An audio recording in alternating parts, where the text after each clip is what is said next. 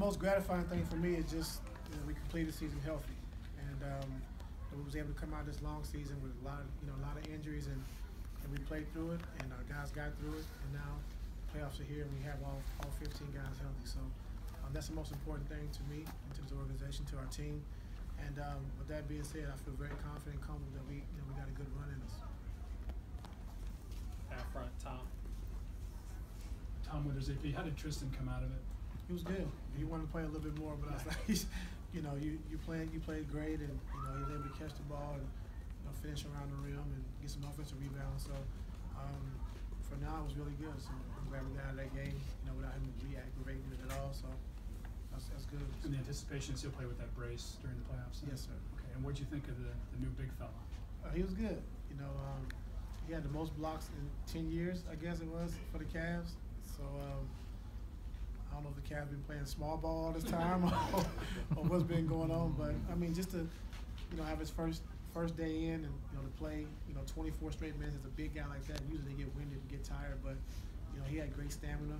Was able to block some shots and just be a big presence down low. And he also made some good moves offensively. Yeah, Griff said it's impossible to say whether he'd get into a playoff game or not, but what value does he have just being in practices, because those are at least going to be more competitive. Well, trying to shoot the ball over here. I mean, if you can get over his size and his length, you can get it over pretty much anyone. So he's going to help us with practices and some different things. Not too intense, not too many intense practices during the playoffs, but he's going to help us out.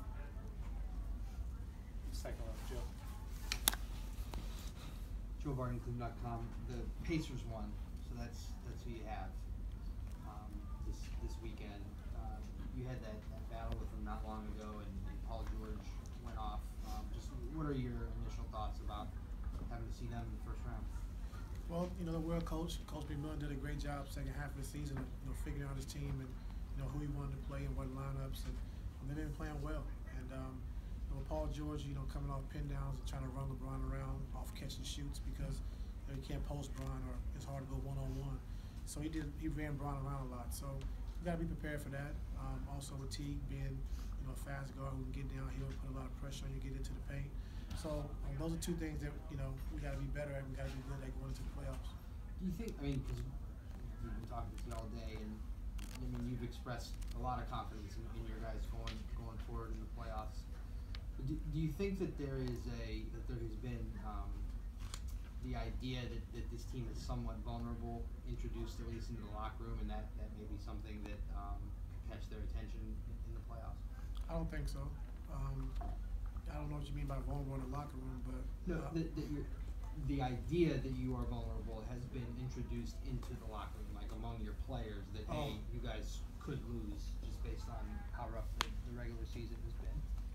Well, I'm not going to the playoffs thinking that. I'm going into it thinking we can win, and that's my job to make sure everybody in the locker room understands that we're going to win.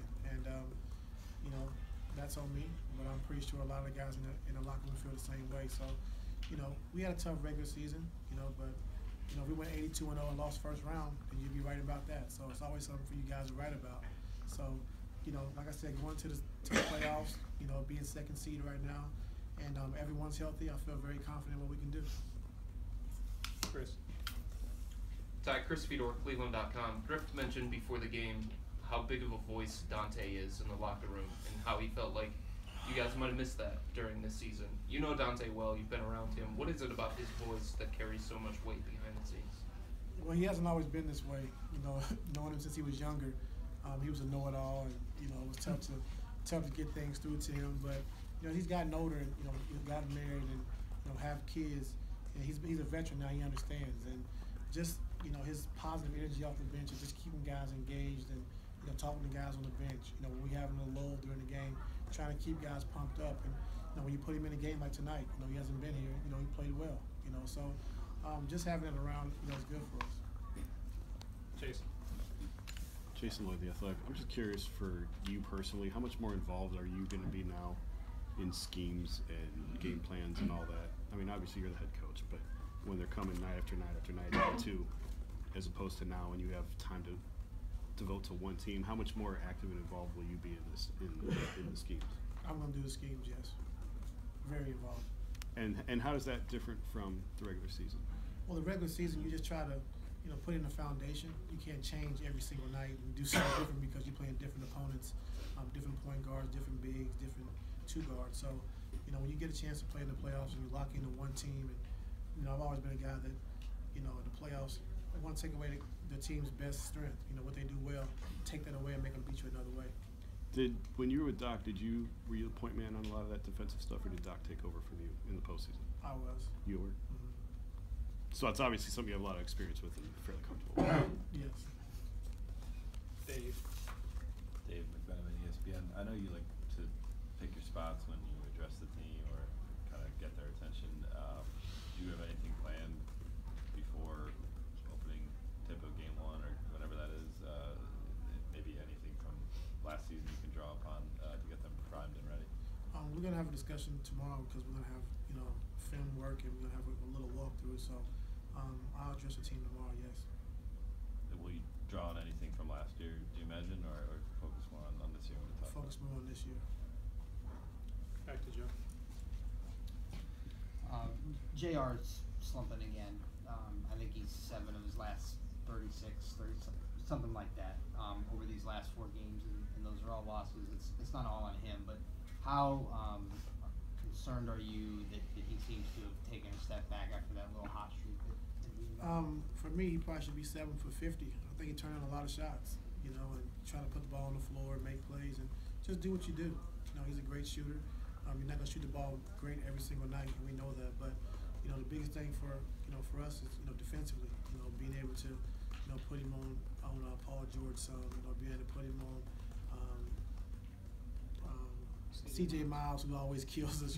So he's got to be great defensively, and with or without JR's shot, we know we can score the basketball, but we got to be better defensively.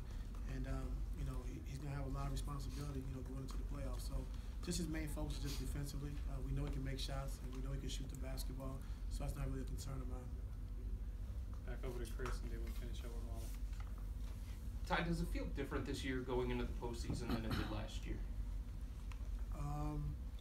What's crazy, Chris, is that this season seemed like it went by faster than the one last year. It seemed like it was half a season for me, but it just felt like 2 years. But this year went by fast. The difference, to me, is we got some new pieces, that we've been trying to integrate, all year, on and off. Had some key injuries this year that set us back, but for the most part, it's pretty much the same. I think the East has gotten better. Toronto's gotten better. Boston's gotten better. Indiana's playing good basketball. The Bulls finally figured out what they're going to do, who they're going to be. Same thing with Milwaukee. So teams have gotten better, and that's just the biggest difference to me. It's going to be, it's going to be a bigger challenge for us this year. Last one down with Marlon. Marla Ridenauer, Akron Beacon Journal. Along those lines, but more personally, do you feel more calm or more, about the playoffs and what's at stake, even though you're going to have to take on, more game planning? Just how you feel about directing the team in year 2 of the playoffs? I feel good. I did it last year too, so it was the same thing.